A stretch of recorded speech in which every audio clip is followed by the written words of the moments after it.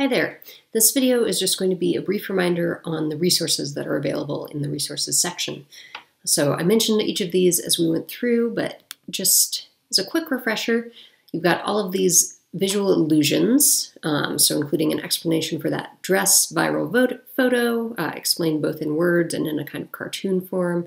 There are some cool TED Talks on illusions that go through illusions and talk about the processing behind them, and then lots of the specific illusions that were shown in the videos, and just lots and lots of general illusions because they're a lot of fun to look at.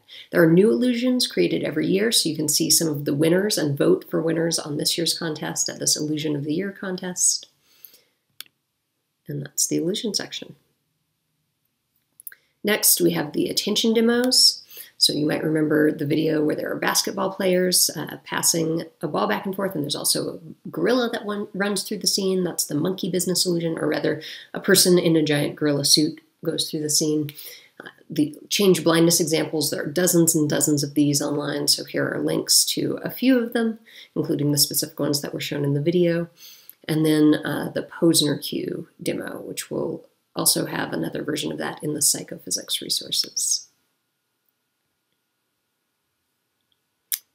Psychophysics resources, so this is the specific central and peripheral cue demo that I showed in the psychophysics module, and it gives you all the instructions on exactly what you need to do to run it, how to adjust the timing.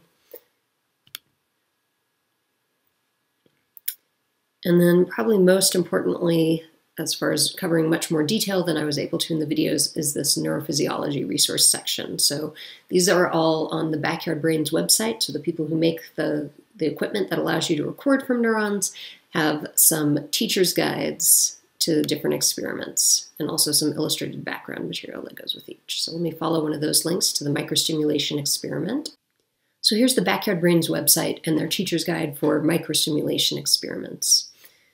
So they've got much more detailed how-to, all the equipment you'll need. They also have a list of the next generation science standards and common core standards that would be fulfilled by this lesson plan, so I know that's handy.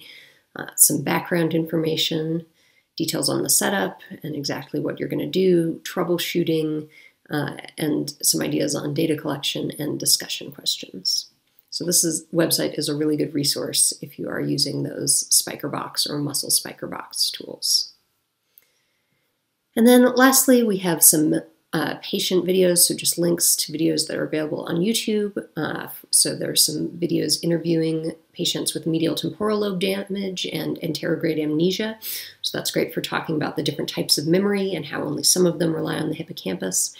There's some good videos talking to neglect patients, so that's where you are ignoring half of your sensory world, and some electrical stimulation, so including people who are awake during brain surgery, and this idea of using electrical stimulation to test the function of brain tissue before you remove a tumor, for example. That's it. I hope these resources are helpful to you and that you'll be able to incorporate some neuroscience in your classroom in the future.